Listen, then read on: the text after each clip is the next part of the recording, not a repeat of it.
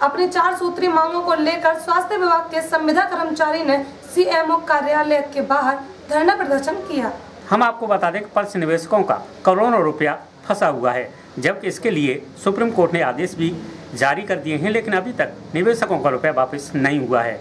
इसको लेकर निवेशकों द्वारा 27 जनवरी को फिरोजाबाद के पीडी जैन इंटर कॉलेज के मैदान में विशाल महासभा का आयोजन किया गया है। हैक्स न्यूज के लिए राजा यादव की रिपोर्ट।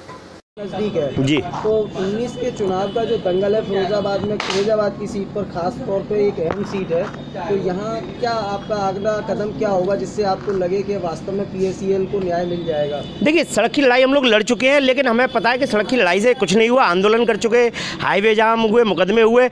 क्योंकि सारी समस्या का हल पार्लियामेंट से होता है, तो पूरी पार्टी ने डिसाइड किया कि पूरे देश से हम लोग चुनाव लड़ेंगे और जो पार्टी का आदेश होगा, फिरोजाबाद की जनता का आदेश होगा या भारतीय लोक सेवा दल से किसी प्रत्याशी उतारने का, तो हो सकता है कि एक मुख्य घोषणा 27 जनवरी को यहाँ से की जाए।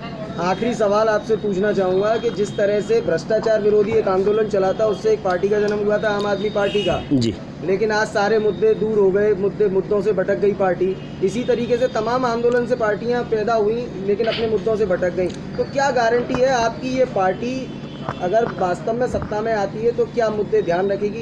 जनता कैसे विश्वास करे आपका? देखिए, उम्मीद पर सर दुनिया कायम है और विश्वास इसलिए करना पड़ेगा कि जो लोग लड़ रहे हैं, अभी तक हमारा जो निवेशकों का मुद्दा है किसी ने भी नहीं उठाया, न पक्ष ने उठाया जो सत्ताधारी है, न विपक्ष ने उठाया। तो लड़ रहे हैं, उन पर विश्वास तो करना पड़ेगा। रही बात किसी पार्टी की, तो 5 उंगलियां एक सी नहीं होती, इस बात पर हम नहीं जा सकते उन्होंने क्या किया क्या नहीं किया, लेकिन हम अपनी बात करते हैं। रही सत्ता में आने की बात, तो अभी हम सत्ता में आएंगे या नहीं आएंगे ये तो वक्त बताएगा, लेकिन हम अपनी वोटों की संख्या दिखाने के लिए केवल इस चुनावी रणभूमि में कदम रखेंगे कि वोटरों की संख्या आकर है कितनी, और ये चुनाव आयोग को दिखा देंगे कि हमारी ताकत कितनी है। पल्स निवेशकों का मुद्दा ऊपर रहेगा सर, इसका बेस ही पल्स निवेशक और पल्स एजेंट या और जो कंपनियां हैं उनके एजेंट, उनको रोजगार, वो तबाह हो गए, 25-30 साल से आज बेरोजगार हो गए। तो ये जो पार्टी मुख्य रूप से विचारधारा जो उसकी है, वो सभी कंपनियों के निवेशकों को उनका मान सम्मान, हक और एजेंटों को रोजगार के लिए बनाई गई है। Thank you.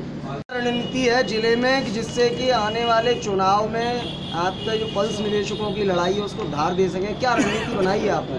रणनीति साफ है। ये जो भारतीय लोक सेवा दल का जो जन्म हुआ है वो संघर्ष की कोख से हुआ है। यहाँ के हर व्यक्ति ने निवेशकों की आंखों में जो आंसू देखा और उन आंसुओं को हम लोग बर्दाश्त नहीं कर पाए, उनके आंसुओं में हम लोग रोते हैं, बिलखते हैं और उन्हीं के साथ हम चलने को तैयार हैं। 27 जनवरी को सीधी बात है कि पीडी जैन इंटर कॉलेज के मैदान में हम लोग बहुत बड़ी महासभा कर रहे हैं। भारतीय लोक सेवा दल के राष्ट्रीय मतलब जो अध्यक्ष दानगढ़ जी आ रहे हैं, राष्ट्रीय महासचिव रविशंकर गौतम आ रहे हैं और अमित गर्ग यहाँ